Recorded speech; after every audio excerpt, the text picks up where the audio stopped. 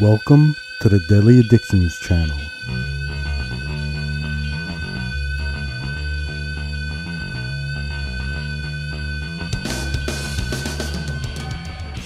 Okay, we're here again. I'm going to be doing a podcast on the sciences, probably put it in Foundations for Wellness. It's called the Brain Balancing Act. So this is a article that I flagged as interesting.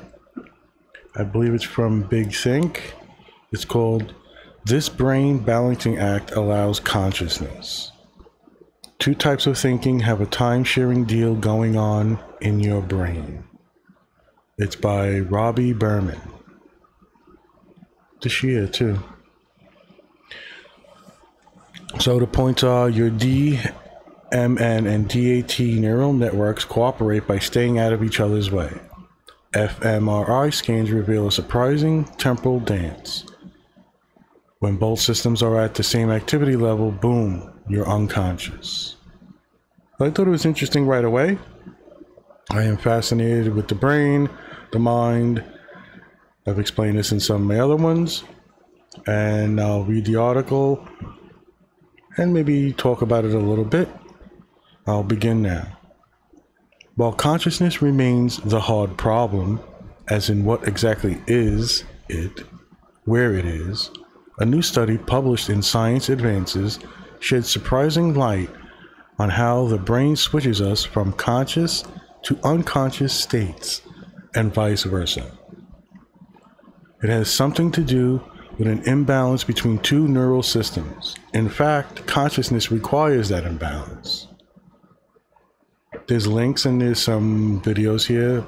Big Think does that a lot, although they do have some crazy articles here and there that aren't too legit. I want to continue. Imagine you and a friend want to go out to dinner, but you want Chinese food and your friend wants pizza. If both your preferences carry equal weight, nobody gets to eat. Let's say that's like unconsciousness. But when one of you gives in, yum, consciousness. According to lead author Zhurai Huang of University of Michigan Medical School, studies have shown that the anti-correlation of the two networks is vital for maintaining ongoing interaction between self and the environment, and that contributes to consciousness. The two neural networks are the default mode network, DMN, and the dorsal attention network, DAT. The DMN is an internally directed neural system that exhibits electrical activity in fMRI scans when you're awake and the brain is comparatively at rest and not at work performing a specific task. Maybe you're spacing out or reflecting on something, or maybe you're enjoying a memory of some sort. The DAT lights up when your brain is actively directed externally toward accomplishing a specific task. It is sometimes called the task-positive system. The science term for their relationship is that they are anti-correlated, and the maintenance of their opposite states is a consistent thing, so some sort of temporal relationship seems implicit. The implied temporal relationship has not previously been definitively shown to impact consciousness. Huang's study, however, tests the idea that this anti-correlation is a requisite for consciousness, or maybe it's the other way around. Absent consciousness, the anti-correlation breaks down. To test the hypothesis, Huang and his colleagues analyzed resting state fMRI scans from 98 participants in varying states of responsiveness, located in Shanghai and Wisconsin. Because the participants were given different tasks in various states, the researchers chose to grade their level of unresponsiveness instead of unconsciousness. In addition to a DAT mode control group, scans were performed on participants who were in unresponsive states from anesthesia, either propofol or ketamine, or from unresponsive wakefulness syndrome, or UWS. Ultimately, the researchers developed 4 data sets propofol, Shanghai, propofol, Wisconsin, ketamine, and neuropathological patients.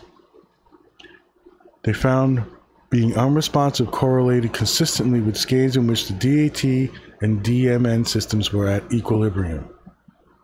No Chinese food or pizza for them. For confirmation, a second study was performed with scans from 248 subjects published in the Open fMRI database. The cohorts consisted of healthy individuals as well as individuals with psychiatric disorders including schizophrenia, bipolar disorder, and attention deficit hyperactivity disorder. Various states of responsiveness in the available scans were identified, and once again, when DATA and DMN activation was equal, participants were in an unresponsive state. Of course, the study doesn't get us much further along regarding the hard problem, but we do now know a little bit more about how consciousness appears to work, at least. The DMN and the DAT neural networks together account for a lot of what goes on in consciousness, just please not at the same time. So I like this article. It's a little confusing in certain parts, maybe for a lot of people, and for me too. I had to go back and look at it, which is why I flagged it. I find it important that these type of studies, these type of things keep going on. We're trying to find that balance between how things work. We're going to try to be networking or mapping the networking, and this type of stuff just blows my mind. When you can figure out different states of consciousness and what causes them, I think we're going to get a giant leap forward in psychiatry and neuroscience, especially in figuring out things that are, responsible for people in comas. There was another study I think I flagged that had to do with shutting off the brain or putting it to sleep just by hitting a certain location. But trying to figure out consciousness is just one of the upper echelons of the Holy Grail, so to speak. It's just, what do we get from this? Our consciousness it's all chemicals and biology, and I think the future could be a blend of technology, and our understanding of mapping our consciousness and how it works is really important. Anyway, I get a kick out of these type of articles, even if they're a little bit opinionated, but there are links in here. There are a couple of, there's a video, there's a little bit of a graph type thing. And if you go hit the links, you can see some of the more, practical data. These are just, little articles that I'll pick out that someone did. I give them credit for it most of the time when I can. But I'm always fascinated. I could never get enough of this stuff. So I thought I would share it with everybody. Let's get to thinking about thinking, people.